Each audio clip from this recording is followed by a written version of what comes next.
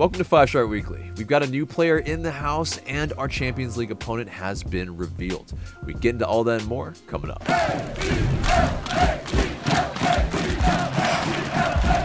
Welcome to the show, 5-Star fam. I'm AJ, and this is Mark. And wherever it is you get your pods, subscribe, share, and leave us a good rating.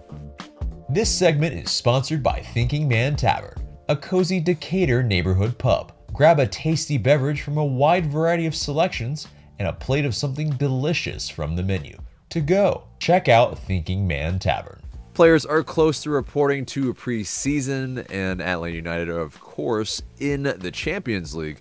So, in terms of what the league is allowing the teams to do, and what the teams in the Champions League are possibly going to do, is that each team may require their players to report on February 24th.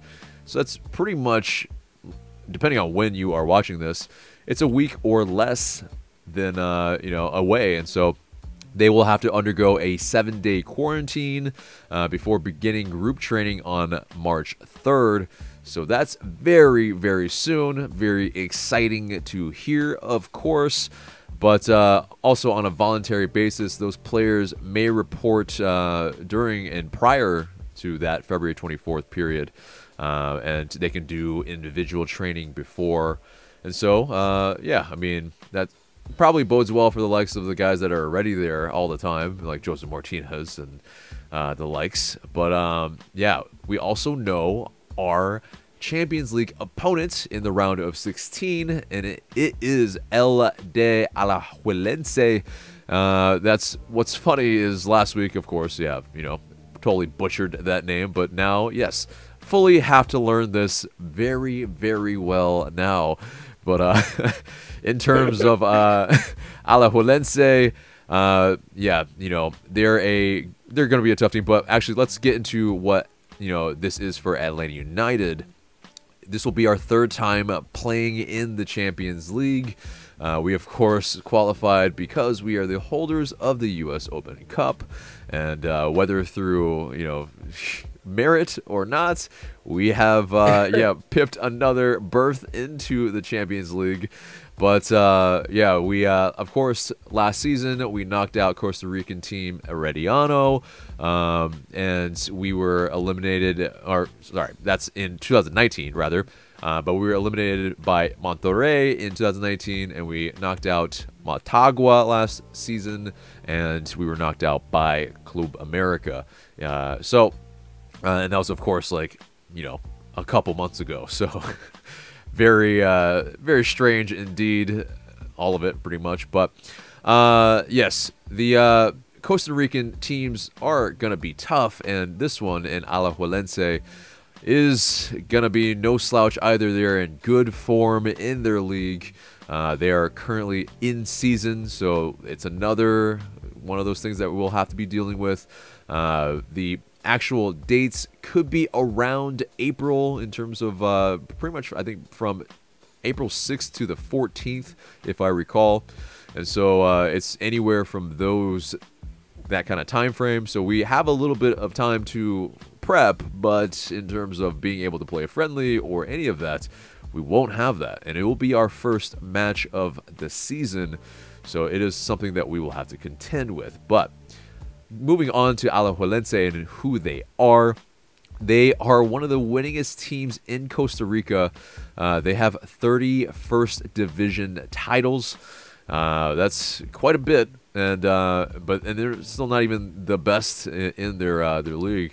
They're maybe the second most storied team in Costa Rica, but. Boca Negra said that it will definitely be a tough matchup. They're in good form already. Yeah, we have our hands full with this type of team, for sure.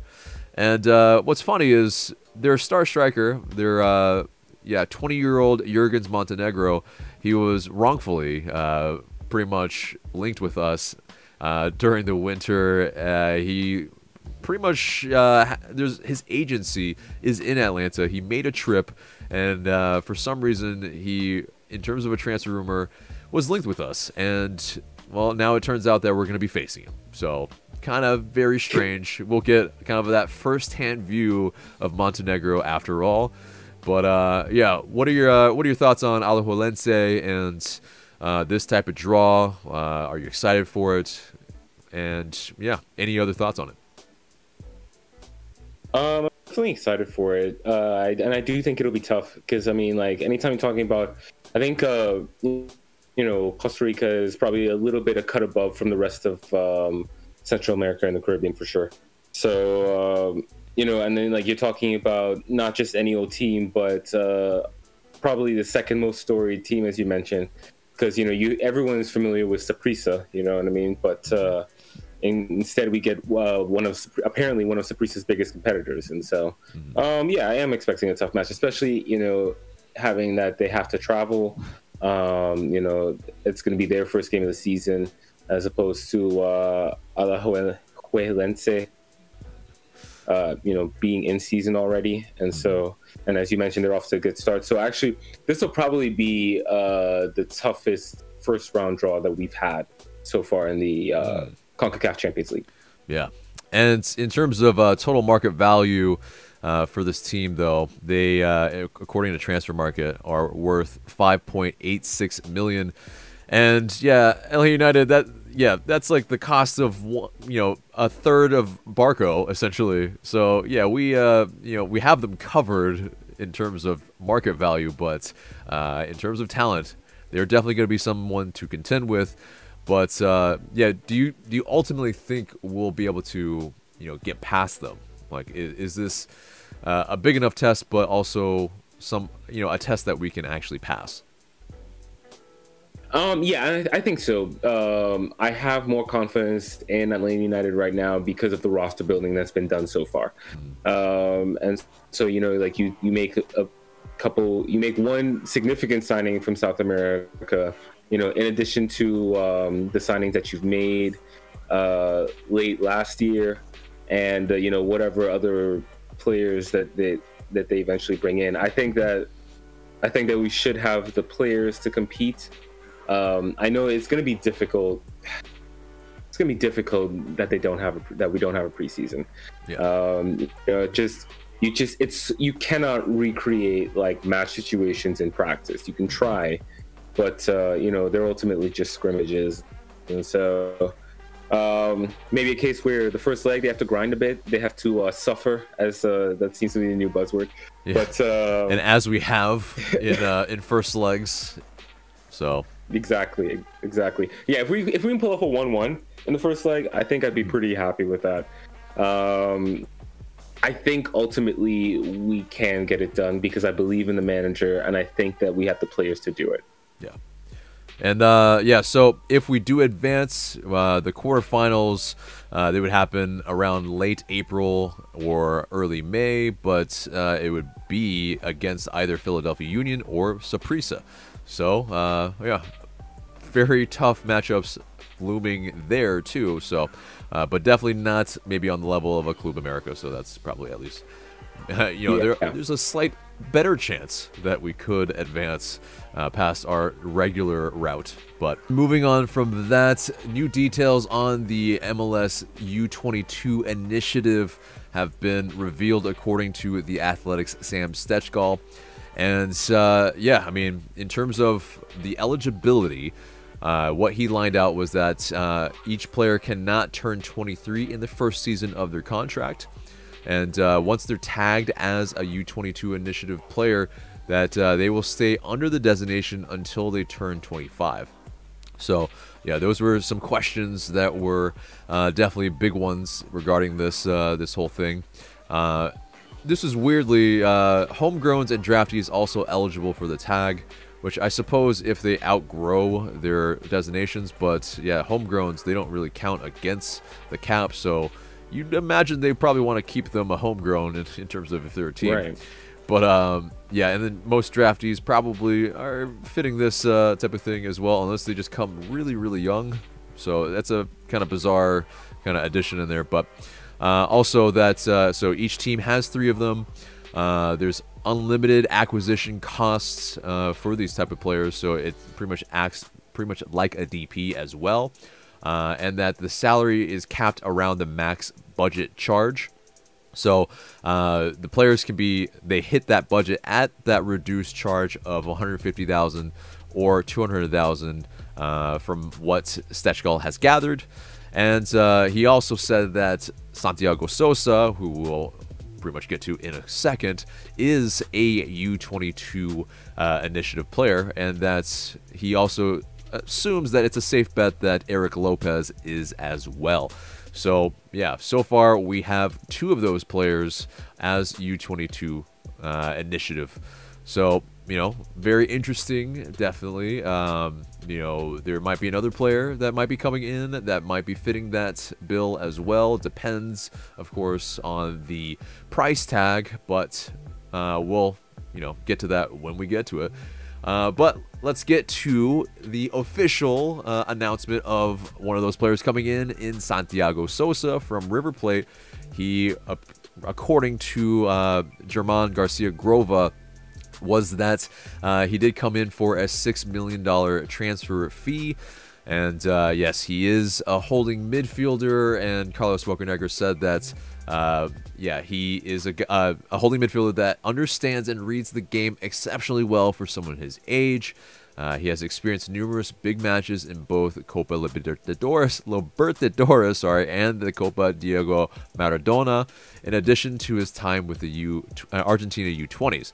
And so he's got a significant amount of experience in terms of some fairly big matches, but not a ton of you know, playing time for River Plate. You know, in all, and especially for his age, he was maybe a little bit not always favored for the first team by Marcelo Gallardo, but definitely a guy that definitely drew some attention from across the world. And at one point, he was going to go to Everton for a $15 million move. That was back in 2019, but the move was scrapped due to work permit issues. So it definitely is. We're getting a guy that brings, you know, some good, I think, kind of, you know, kind of that pedigree in terms of, you know, as a young prospect that has a lot of promise. But yeah, what are your thoughts on bringing in Sosa? Yeah, I mean, from the highlights, you know, it seems like he has good energy, you know, not shy in the tackle, you know, good, releases the ball quickly, you know, keep it ticking. I think what I am most, at this point, what I'm most curious and excited about is seeing Sosa and Moreno specifically, because I think you figure Moreno will be a huge part of the plans going forward, unless you know, something goes wrong. But but no, he looked good towards the end of last year. Yeah, I mean, I think I'm hoping that they can replicate. I want to be clear, I'm not comparing one player to another. I'm hoping they can replicate what Nagbe and Remedi gave us as a partnership. Yeah. You know, the steel, the energy, and then also being able to give you something going forward. Right. So you know, it'll be interesting to see how NTA uses his midfielders, but obviously now hopefully we've got a pretty good one in Sosa. Right. And yeah, definitely, I think in terms of yeah, press resistant, he's definitely one of those type of players as well. So yeah, he really, you know, if all goes well, is a guy that kind of could replicate what Nagbe does. Yeah, again, we're not going to put all our eggs into that basket, but yeah, he does seem to profile as that type of player. And he's also, according to Peter Coates of Golazo Argentino, has played some center back as well. And so, yeah, he could be a guy that kind of, yeah, slips further back to help us out. Maybe if he has to split those center backs as well, you know, that could be a route that Heinze could use him. But yes, of course, he will fill that U22 initiative, and you know, that will be, yeah, quite good if we you know, get the best out of Sosa and then we sell him on. You know, this is, I think, all just kind of part of the pipeline of what Atlanta United is trying to do. But yeah, he's a guy that I think brings a lot of promise to pretty much solidify our midfield, which has been necessary. Because, of course, also one of the guys that is outgoing is Eric Remedi. And so, yes, Eric Remedi has officially moved on to San Jose Earthquakes. He was traded for up to $500,000 in general allocation money. And so Atlanta United will initially receive $200,000 in GAM and kind of another additional $300,000 in additional incentives. So if those are met, then we could get up to $500,000. That's what do you think about that in terms of the amount of GAM that we could potentially get? Is this a good deal, and did this have to happen?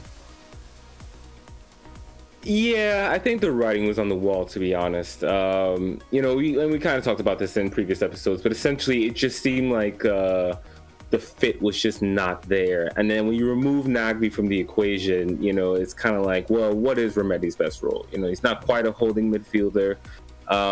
He's a decent box-to-box midfielder, but I think this move makes sense for San Jose and Matias Almeida. He plays an aggressive man-marking style.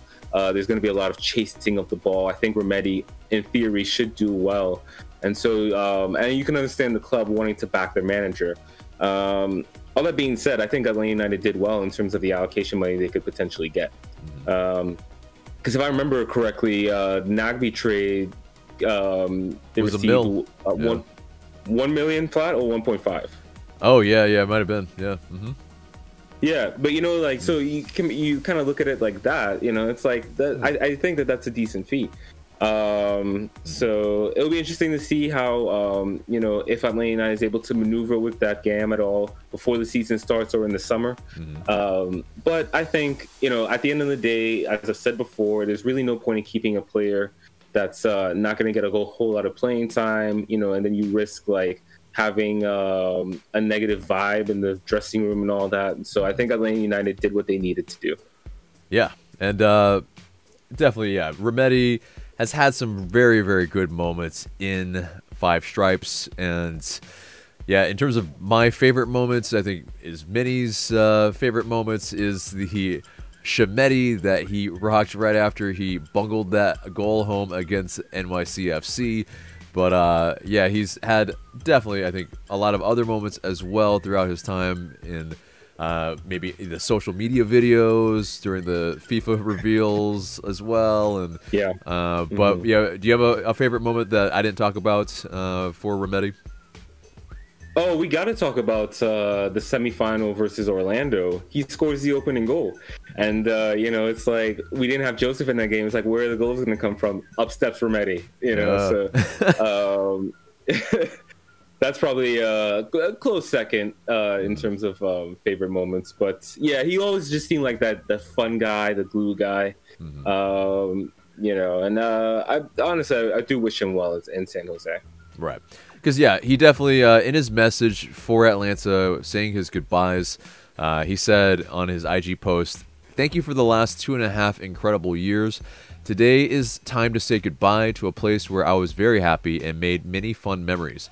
I don't want to only say goodbye to the club, but also want to thank all the fans for the support and love you showed me since the day I arrived. I want to thank the special club staff, which are many and have always been there to help us with any of our needs. Thank you to my teammates and friends for being there for me for this whole time. The player in me is leaving, but the 17 in me will always wish this club and city the best. Good luck." I mean, damn, he either got a ghostwriter or, man, he he really, yeah, he tugged at those heartstrings for sure. The 17 in me is well done, Remedi. Jeez. But I mean, yeah, he definitely also got some love from previous teammates as well. Captain Parkey also wrote on Twitter, he said, of that NYCFC goal, "One of the biggest goals in Atlanta United history. That win gave us the confidence to go win the MLS Cup. We'll miss seeing you in red and black. Good luck, hermano." So, and then Eric Remedi promptly replied with, "Thanks you for all, Captain." There's a little bit of broken English there, but that's why I think there might have been a little ghostwriter for that English part that, or Google Translate is really, really good for him. Either way. Yeah. he did a good job. But yes, thank you for everything, Eric Remedi. Especially for 2018. Yeah, he was exactly what we needed, but unfortunately, it just didn't work out as well in 2019 and 2020. But on to another former five stripe now in at least for this year, but loanee for Newell's Old Boys, Franco Escobar, unfortunately is injured now, and he fractured his metatarsal in his foot.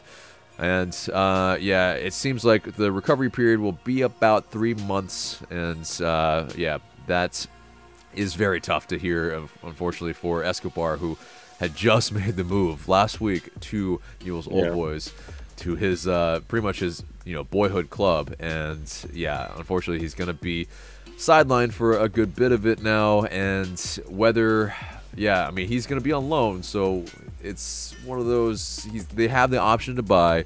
Do you think this impacts what could happen for Escobar? I mean, would he pretty much kind of awkwardly return to the Five Stripes? I mean, what do you think?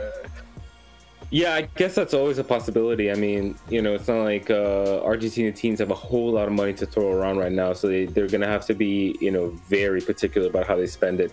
I do feel like San Lorenzo ultimately wants to bring him in on a personal deal. Oh, sorry. Yeah, Newell's Old Boys, you mean? Permanent.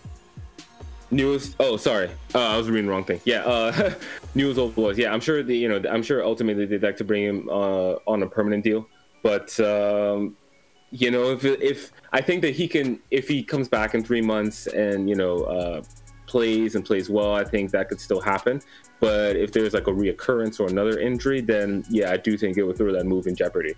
Yeah, and I think they've they pretty much they raised the player, for lack of a better word. They in terms of through their academy, and so he's a guy that they know fairly well. So it is, while he's not going to be there for 3 months, I think they know his quality.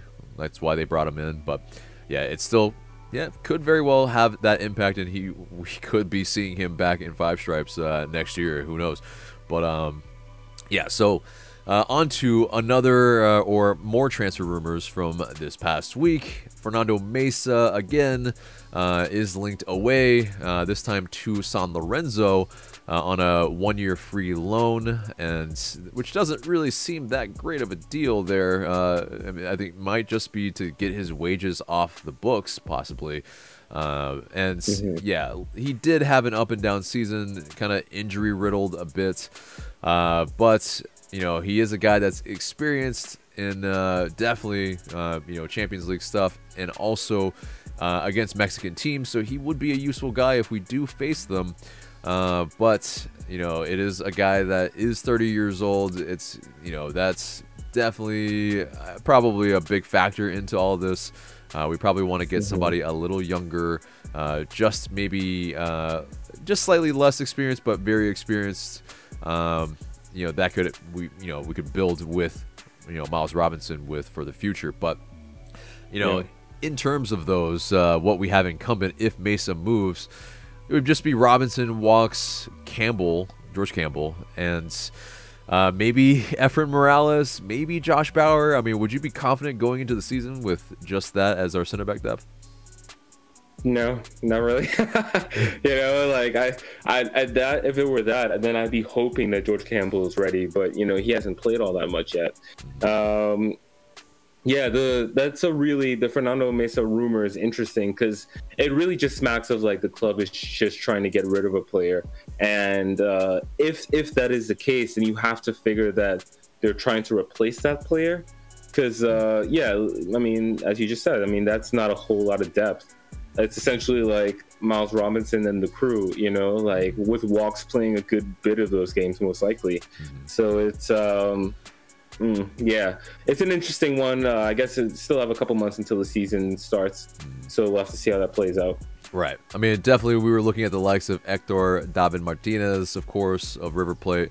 And that move is official. He has gone back to River Plate. That profile is probably what we're looking for, though. A ball-playing, left-footed center back that can join in the attack at times. And spread the ball around. And yeah, I think we'll still probably be able to find something like that. It would just kind of have to, they had to reset probably their plans because River Plate pretty much hijacked that move. So what can you do? But anyway, another transfer rumor this past week. So reportedly, LA United are finalizing the signing of Darwin Mateos of Zamora FC. He's a 19-year-old winger from Venezuela, and he could spend time with LA United too, depending on the room on the first team roster, according to Nico Moreno. But yeah, I mean, he's a two-footed attacker, a guy that can play on either wing.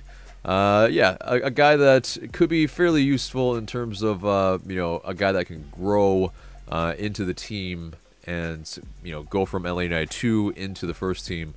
That would be, a good weapon, a guy that can, play on both sides, can, break down teams on the dribble, which, it's always, I think, you can't have enough of those guys, I feel like. But, right. Yeah. Well, what's your, what's your thoughts on, this, Mateos possibly coming in? Yeah. Obviously I can't speak to actually having seen him play, but an interesting prospect, again, looking at the age, somebody who can spend time with the twos and then possibly make a contribution to the first team. All that's great, in terms of the right type of move, I think. So, yeah, I think, that's just one where, again, we'll see how that plays out, but I like the idea behind it. Mm-hmm. And, yeah, I mean, he scored 9 goals in 41 league games, so that's a good amount of experience for a 19-year-old as well. And he's also picked up minutes in the Copa Sudamericana. So, yeah, a guy that, has some good bit of experience at a young age. Not bad, not bad. So, on to the last topic of the news. Very divisive topic, it seems like. But, of course, we've all seen what the kit looks like in the leaks. But there will be a kit launch event, it seems like, at Mercedes-Benz Stadium. I would assume probably, they've called it a drive-in, so I would assume it's probably in the Home Depot backyard. But essentially, they have asked fans to, not only in terms of season ticket holders, make a short kind of video talking about their favorite Atlanta United memory, but also that, there will be codes and a $20 kind of charge, but that will also be going into the Streets Dreams Foundation, and they will be matching funds by American Family Insurance and the Atlanta United Foundation. And that will benefit the Piedmont Healthcare Foundation to support COVID-19 relief and frontline workers. So it's for a good cause in terms of that. It seems like they're probably definitely trying to limit the amount of people that are able to go to this event for obvious reasons, but also because, the demand probably will be, far exceeding the actual ability for them to accommodate everybody. But, you're not a season ticket holder, but, what are your thoughts on, I think pretty much people are thinking, they're making people jump through a lot of hoops to really just have the chance to buy the kit. And yes, they are going to stream this event for the general public as well. So, if you can't make it and you're not a season ticket holder, you will be able to watch it on the day. But, do you feel like if you were a season ticket holder, is this much? Is this too much? For me personally, yeah, it would be. To be honest, like I don't do, I don't normally do videos. Like obviously I've done them for the channel, but that's that actually to me makes a little more sense. But I mean, it's this. I mean, they have to limit the numbers because of the pandemic. Like they, it's just something that they have to do. So you could go about it with a lottery type system.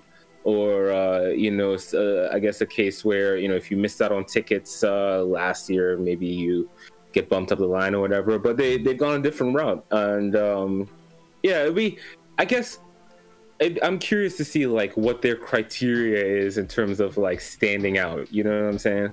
Yeah. And I guess that's really the bit where I would be like, I don't really want to do this because then it's like essentially it is a little bit of performing, so it's but I don't say that to discourage people from doing this. Like I think it can be fun, and at the end of the day, if you want to relive a memory of yours with the rest of the community, you get a chance to do that. So it's probably not for me, but I guess I give them plaudits for trying to be creative.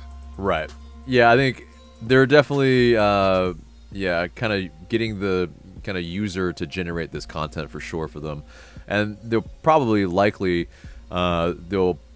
put some sort of supercut all together of all these ones that I think struck their fancy, and it'll tug at our heartstrings when they show it, maybe before the kit launch. But I think maybe it's because also why there's this divisive reaction to it is also that the kit itself, in terms of the leak, is as divisive as ever. So people's reactions are definitely, I think, they're a little muted at times with this, and some people are very excited, of course. But it kind of adds to all of this kind of discussion that's been happening on social media, and I think personally for me, I guess it's I'm used to making videos, so I kind of popped one out before this, and there we go.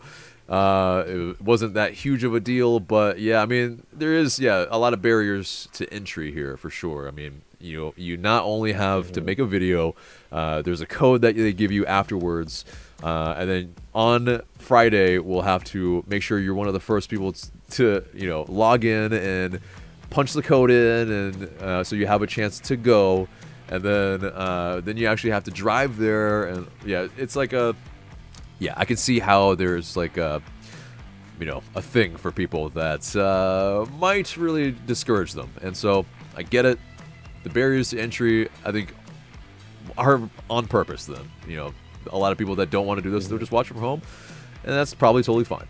So, but let us know in the comments below if you're one of the season ticket holders and have done this, or feel way strongly about it the other way. But anyway, that pretty much does it for the news and gets us to the question of the day. So the question of the day is that the roster is coming into shape a bit, but how would you line up the boys if the current roster is right now? What would that 11 look like? So let us know in the comments below. We're looking forward to your 11s in the comments. But guys, that's the entire show. Remember to like, share, comment, subscribe. And for Mark, I'm AJ. Thank you so much for watching.